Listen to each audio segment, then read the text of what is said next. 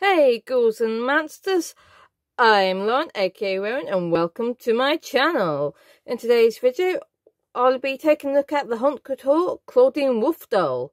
So without further ado, let's get to it.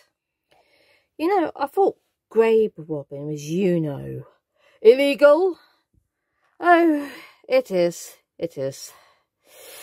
But my cousin Clawdeen likes to make her grand entrance.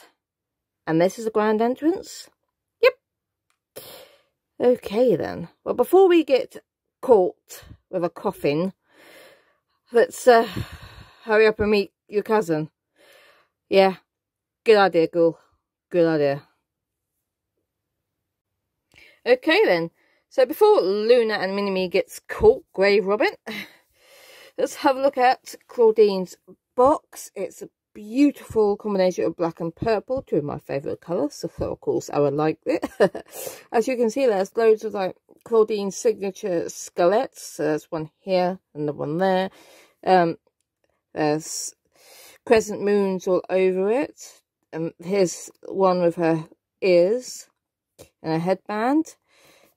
This one here represents her jacket. I really like the design of Clawdeen's box. You know it's hers, without a doubt. This part here feels like a faux leather, but it isn't. I think it's like a very good quality cardboard design. Here at the top you see there's purple moons, or purple faces of the moons.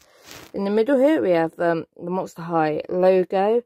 To the left we've got a wolf paw print, and to the right we have a purple crossbones. It says Haute Couture under the Monster High logo, and there's Clawdeen's skeleton right there. Okay, spoiler alert. I kind of maybe already unboxed her. She arrived during Easter, and I just couldn't wait to get her open. I'm sorry, Ghouls. I'm sorry. But yeah, I just couldn't wait. I hope you guys can understand, or you Ghouls and Mansters understand my pure excitement. But as you can see, well, this side of the box Clawdeen would have been in. I'll insert a picture of what she would have looked like. Sorry. So as you can see, I've left her hairbrush in the box. I kind of figured she doesn't really need it, so leave it there. This side is her diary. That's also where you're going to find her certificate of authenticity. This glary bit of plastic there is the dust cover they put over, so if you wish to keep her in the box, you can. And speaking of her certificate of authenticity, here it is. She was created by, now I am going to butcher this name, and I am really, really sorry. So Clawdeen was designed by Glenda Chu? I'm not sure how to pronounce this. I am so sorry. I can't pronounce some names, and I'm having difficulty with this one. But I think Glenda did a really good job at designing Clawdeen. Anyway, you've heard enough of my rambling. Let's move on to actually meeting her, shall we? And this is what Clawdeen looks like when she's in the box. When she's in the box, as you can see, she's holding her handbag, and she's wearing her coat. Now, you can't really get her on the stand while she's wearing her coat, hence why I did the one shoulder look. But before we actually look at Clawdeen, the back of her certificate of authenticity has a little message from Clawdeen, and it reads, "Hey Ghoul, we've got so much to catch up on, including the outfit choice. Excuse you, madam." Ah, dear. But we'll talk about that later. Fear is asleep there. It's been like 124 moons or so since we last found out. Of course, I'm still the fiercest fashionista to creep the halls of Monster High. Doesn't this clawsome look just make you want to scream? Clawdeen I, my arch fashion rival, is going to completely unravel when she sees this furious jacket or furriest jacket, paired with this leather skirt and howling open toe heels. It's a stroke of fashion genius. Can't wait to see how many screeches I get on my blog when the ghouls see this freaky fab look. Always a scream catching up with you. Now, can we talk about those shoes? Again, seriously? Now let's take a look at this cheeky, sassy ghoul. I absolutely love her facial screening. Her hair is so beautiful and soft. Underneath, she's got these pink highlights, although I do wish they were purple, but that's just my personal preference. She's wearing this really cool spiked headband. She's got like this line of purple studs on one ear, and she's got her classic gold hoops on the other. Again, her face, oh, look at that. Oh, knocking the camera now. Her face is just gorgeous. And she has this gold necklace with a crescent moon choker at the top there.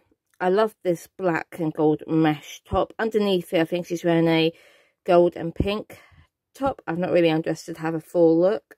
Her fur coat, or her faux fur coat, shall I say, is pink and purple. Obviously her deep purple leather skirt, or I'm going to say pleather. Yeah, it's definitely pleather skirt. I love that they upcycled her handbag. I do wish it was fabric, but again, that's just a personal preference on my part. She's wearing these really big chunky rings. This one says Monster, and the other one I think is a bracelet. Yeah, so take a close look at that. Really cool. And then her shoes, thank you camera, focus on the shoes, are absolutely beautiful. Love her little lace sock details. So yeah, absolutely stunning, isn't she?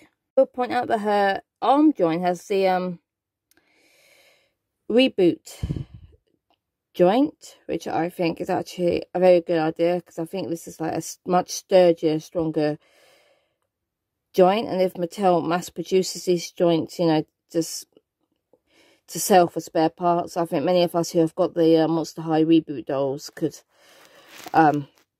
fix up our dolls that haven't got any limbs. I think that'd come in handy, most definitely. Ooh. When I was going over Clawdeen's clothes, I forgot to mention that her coat has this lime green lining to it. That's the one. It's like a satiny material. I don't recall her previous original dolls having lime green in her. I think she was mainly purple, but I think lime green was introduced with the reboot, so I'm pretty happy that they kept the lime green with her colour scheme as well as her original colour scheme. It's very interesting colours to pair together. Clawdeen does, of course, come with a stand. It has a clear back and a clear waist clip. And the bottom of her stand is like this metallic, lilac, lavendery purple. Kind of looks a bit pinkish on the camera. It does say Monster High in the middle there. It's like the other stands, except for the base is metallic. So yeah, that's the stand. I am pretty happy that they included a doll stand. I mean, why wouldn't they? She's a collector's doll, but we all know what Mattel can be like with the lack of doll stands that they supply. Overall, I am very happy with this ghoul. I absolutely adore her. Clawdeen is one of my favourite characters, so I'm so glad to have her in my collection. I will just say a quick thing. When you get her out of the box, this bag is elastic banded to her hand, but I thought it weighed her down too much, so that's why I've made it crossbody instead, which I think is a much cuter look, in my opinion, of course. The only gripe I have is with her knee joints. They're not as firm as what I would have liked them to be for a collector doll, but there you go. But overall, I am really happy with this Clawdeen doll, and I cannot wait until I receive Frankie and Draculaura from this line. And that, ghouls, brings us to the end of this video. So yeah, what did you guys think of Clawdeen? I absolutely love her. Please remember, if you like this video, please leave it a big thumbs up and subscribe with notifications on so you know when I next upload. As always, guys, thank you so much for watching, and until next time, bye.